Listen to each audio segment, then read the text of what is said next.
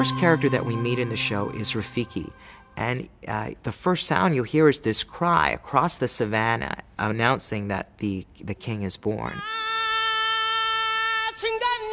She really became an important person in expanding and bringing something major to this piece that's not in the animated cartoon. He's a very funny character, but he does not have the spirituality that the Rafiki now has. Not only was a great role created for a woman, but a woman that's both spiritual, soulful, and humorous. She is, in South African terms, what's called a sangoma.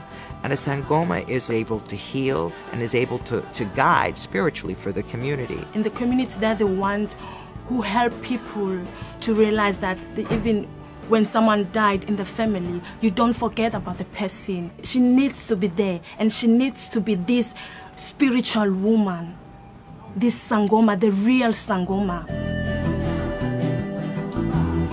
Zazu is the King Mufasa's major domo. He's the assistant to the king.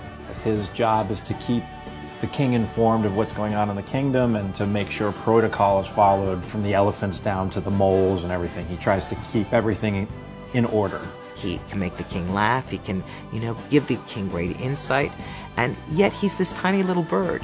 He's the one who's able to give him advice on his son and on how to handle situations that no one else can do. When the kids are running around, he's supposed to take care of them and advise them and show them how things are supposed to be done. And since they're kids, they don't really want to listen to an old bird trying to tell them what to do or what the good thing to do or the bad thing to do is. And of course, he gets in trouble himself.